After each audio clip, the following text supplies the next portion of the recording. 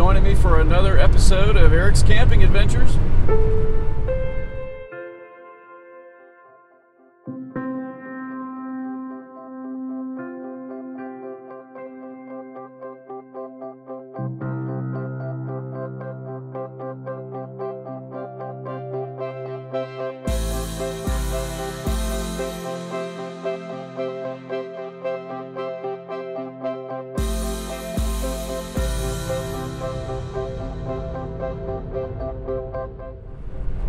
Well, we are off towards St. Louis this morning.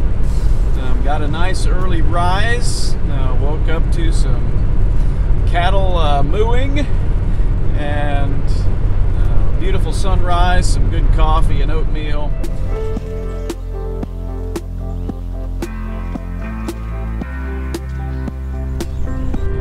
I like to actually stay at that little conservation area because it's quiet, it's peaceful. I kind of like the sunset. It's really beautiful there. And last night got a special treat. The road was closed from some flooding from the one direction, so Google Maps routed us around the flooding, but that meant that there was no road noise all night long. It was just a quiet, peaceful stay through the night without trucks flying down that little state route. So it was nice and quiet, more quiet than usual.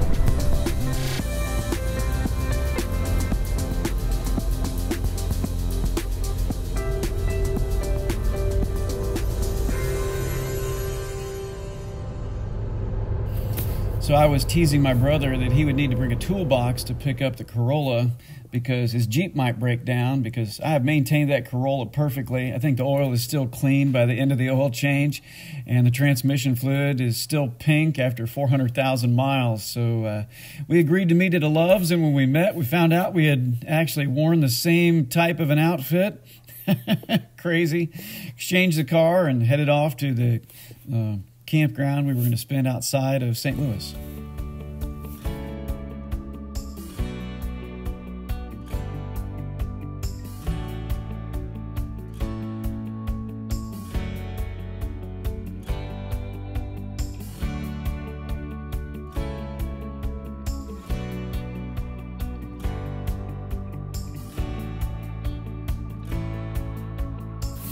So this is the Dr. Edmond A. Babler Memorial Park. It was actually established after the untimely death of Dr. Babler, and it was established by his brother to raise a memorial to the great pride that Dr. Babler took in caring for charity cases throughout the St. Louis area.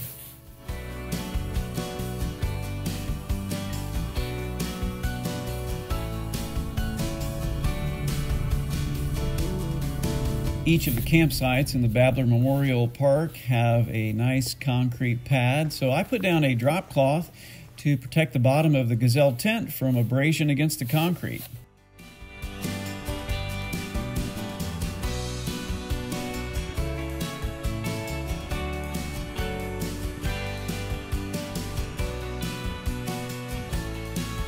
I took another risk when I set up the gazelle tent. I decided not to try any way of staking the tent down. It was a calm day, there was no wind gusts, and I actually did win that bet. We stayed put.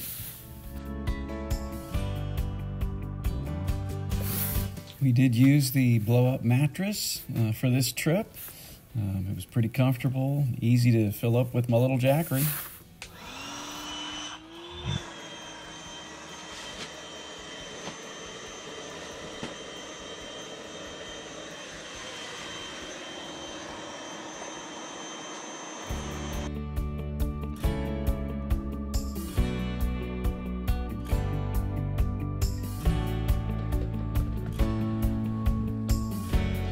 We had a great sunshiny day at a good spacious campsite with some good privacy. And that sun actually filled up my Jackery pretty quick, and I was able to use my Jackery to charge my battery for my chainsaw. That actually was necessary to do a little cleanup here at the campsite.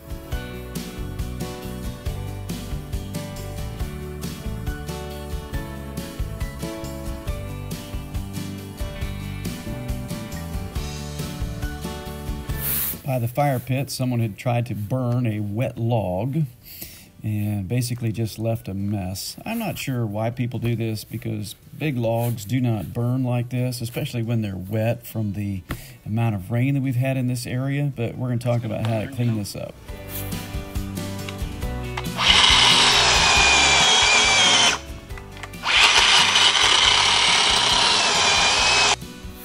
I am imagining some campers going down into the woods and finding a log cut up by some forest workers and then returning and pouring some lighter fluid or some gasoline on it to try to light this log. And that is just not how wood burns. So I'm going to show you how you find good wood in your log and have a nice fire. First of all, I like to cut the wood up into thin little sections, and you can see from how I prepared it that that makes it easy to split. I just take a hatchet with me. Most wood that is dried out and useful can be split pretty easily. Little secret, the inside of the wood, once it's split apart, is bone dry, and that is some good wood to burn. But it's not going to burn from the outside in when it's soaked in the rain. It's not likely to burn even if it's dry. That size of a log just doesn't light up.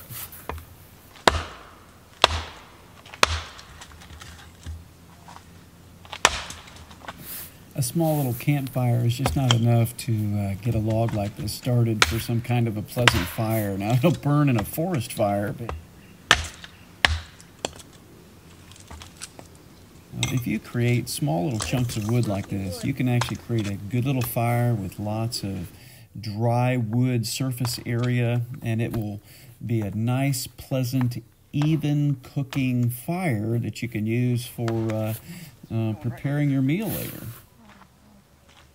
A light sprinkling of sawdust is a great accelerant for your fire. If you put it on too heavy, it will smother the fire. But just put a little bit on and you'll get things going a little bit hotter pretty quick.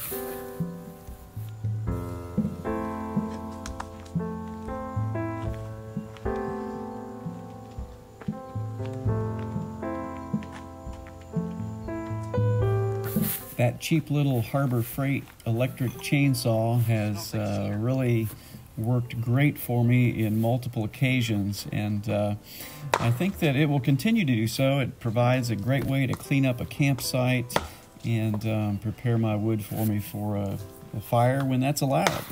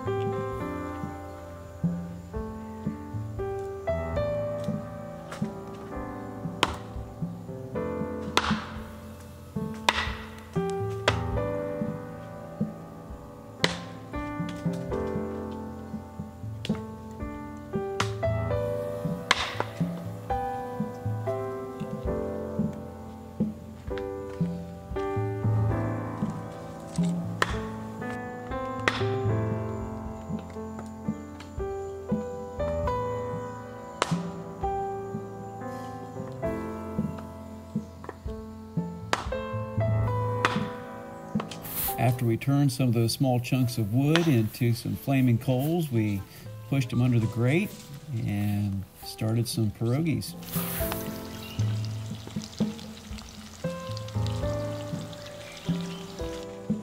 We added some mushrooms to the pierogies, covered them up, and pulled them off to the side to make some room for a little bit more heat for the steaks.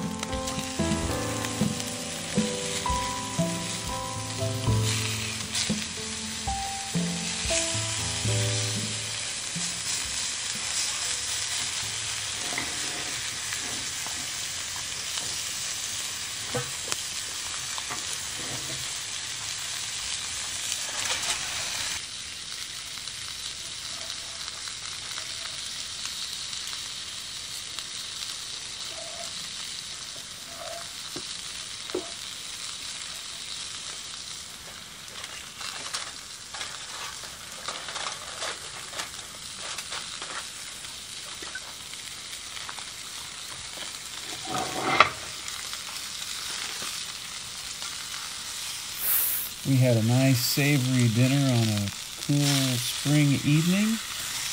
Then we enjoyed a special visitor to our campsite. I didn't get him on a good camera, but it was neat seeing a cardinal just come and hang out at our picnic table.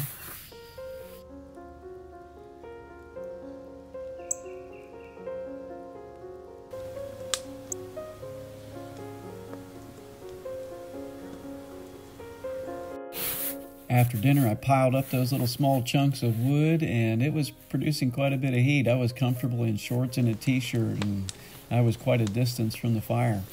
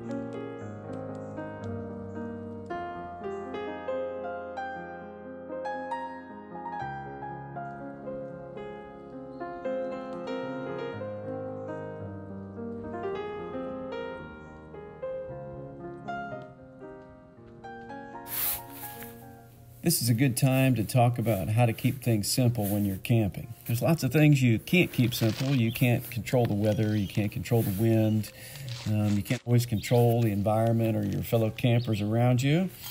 So you just have no idea in some areas what you will experience. But one thing that you can keep simple is your meal prep. For example, I know that I'm going to be making some coffee in the morning, so I just boil a little bit extra water and use that extra water to make some instant oatmeal for my breakfast. I know what I'm doing in advance. There's not a lot of decision making. I keep it simple. My wife pre-packed some fruit, some granola, and some almond milk, and that made up her breakfast.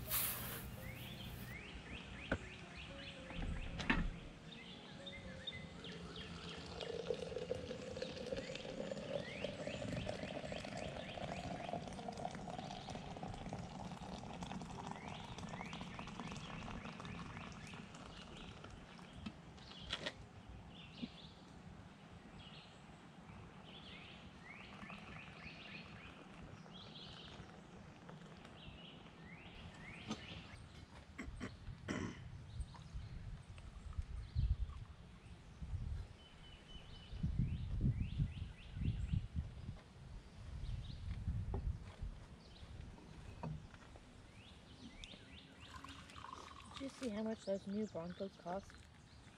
Everything that's new is ridiculous.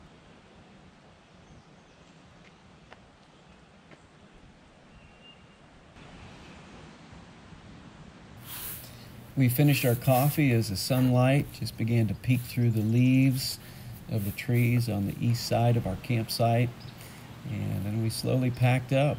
This was a good camping night out. When you make your reservation, you can very carefully choose your campsite, whether you want to be around other people and how close you are. You can make this as social or as private and secluded as you want, and we were lucky to find a nice, quiet, private campsite.